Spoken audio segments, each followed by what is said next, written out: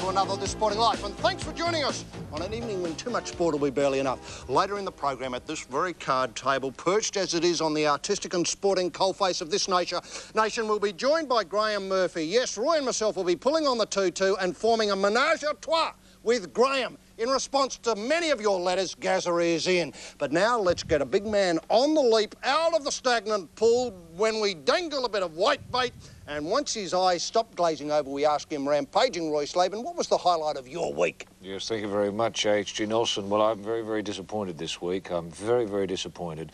Imran Khan, that great citizen of cricket, has admitted in his biography, autobiography, just published, it's called Imran Khan, I Was and Still Am a Cheat, yes, has acknowledged the fact and owned up that he's been cheating at cricket all his life.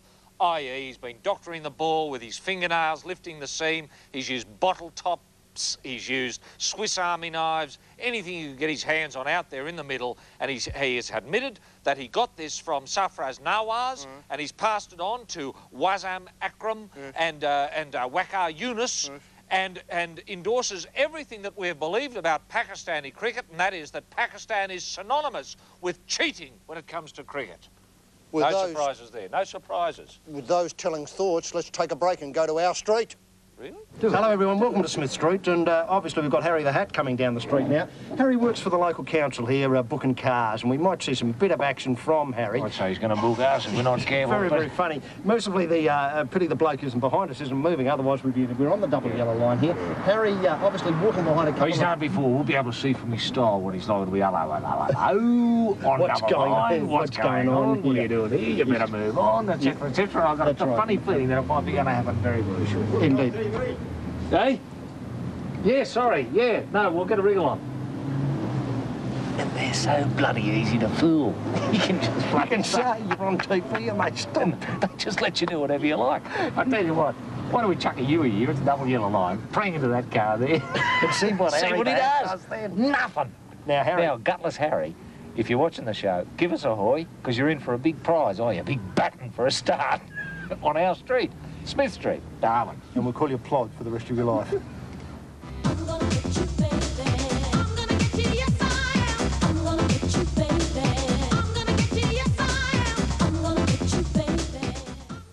Yes, welcome back to This Sporting Life, and last week for 3 days we spent, well, they were the most exciting days of my life. They were at Warrnambool with the 3-day May Carnival there that they have every year in the first week of May.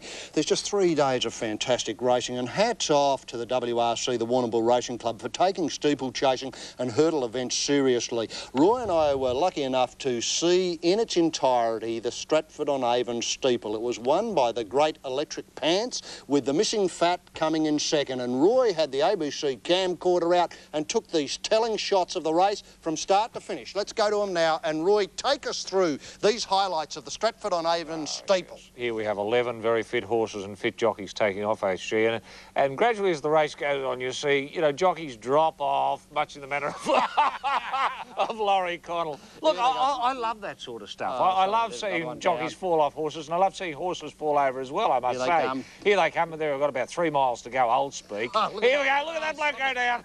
Somersault. And I love it when the horses keep going. I love it when the horses keep going without riders on them either. It's very, very funny. Here they come almost up to the health diet, try it. Look at Rowdy Tool up the back. There he goes. I can hear the bullet going through him now. Bang! And here they come up to the final one. The Electric Pants in front as they near the post. And look at the Missing Fat. The Missing Fat is pulled. No question, the fat is pulled. Roy. I love seeing a horse without a rider coming too. It's sort of ghost-like, isn't it? It's ghost-like, very spiritual. Well, in fact, the Toot finished third. Yes. It was the Pants, the Fat and the Toot in that order. With Ayrton Senna on board.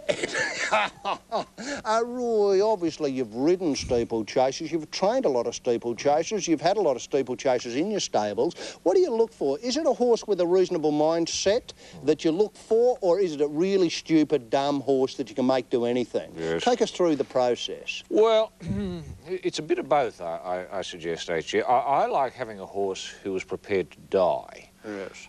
because the chances are very, very good that in a hurdle such as this, that the horse is going to die. Now, you mentioned, and I know you were just joking at the time, that bang, I could hear the shot going off in the background when the horse fell over. That, in fact, did happen, and you find in hurdle events that there's a hell of a lot of interest in, you know, the petition coming out and people gathering around, and boom, and the horse is just blown away. And I think it brings a little bit of magic to racing, and also it's important for kiddies to realise that life isn't a bowl of cherries, life isn't a bowl of strawberries, life is as well about death. And I think once kiddies realise that, in Elizabethan times, it was no surprise to have a skull around the house. Well, I think having a dead horse, or the image of a dead horse in a kiddie's mind at a very young age, is a very, very positive thing. Hats off, Warrnambool. I'll go further than that, though, Roy. I know you used to take a float load of dud old horses down to the knackery and show them, and then give them the choice of Warrnambool or the knackery. And no surprises, a lot of them chose the Avon Steeplechase at Warrnambool, the Stratford on Avon. Because they could go out laughing. I know, and they thought they had a much better chance. After all, 4 of the 11 finished. That's a lot better odds than you get in most, you know, chances in life. That's right. Well, there's only one thing better than going out laughing, and that's going out being laughed at. We'll be back with more life and more laughs in a moment. T-minus 15 seconds. Guidance is internal. 5, 4, 3, 2, 1, 0. Liftoff. A little bit of shaking. Cabin pressure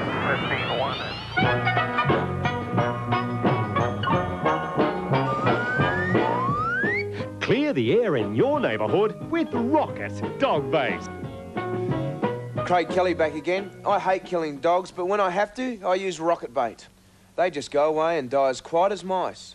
It's certainly restored peace and quiet around here, and I'm playing a lot better for it. On this sporting life, it's time to open the lunchbox, throw in a Peck's Pace sandwich, reach for the moon, and join those 2 tall Asians, Roy and HG, on Our Australia. Hello everyone and welcome to Lucas Heights on the southern outskirts of Sydney. It's the first time a film crew has been allowed in here, and the officials here have given me this green safety button. This green safety button to protect us at all times and show us that this facility is absolutely tickety-boo safety-wise. However, if this green button should turn red in the next few minutes or so, please get out of the room you're watching television now. Please take evasive action. Please get under the nearest bed and get on the job, as that's the only thing that can save you. However, we will be sounding the all clear in the traditional manner of going woo, woo, woo, woo, woo, woo, when it's all clear once again. However, Roy, we're on the search for not only attractive display of the facility, but evidence that Australia has the nuclear bomb. Take us through it, Roy. Well, it's mainly radioactive isotopes that are made here for medical purposes, but it is in every way a fully fledged nuclear facility. Let's see what's on offer. I've got a code here that I should be able to... 789. Let's see if it works. It did. Good up. Oh, I'll go Don't be first, Roy. scared. I've got the torch and the green button. Oh, come on in, Roy. It's fine. Roy, I went nuclear years ago. I've got a nuclear car, nuclear hot water service, and here I am at last in the world's greatest nuclear reactor. And look, my little green indicator, still glowing beautifully green there. So it's absolutely safe, it's absolutely clean. But I brought Roy down here to ask him a very good question. I brought him down to ask the question, has Australia got the bomb?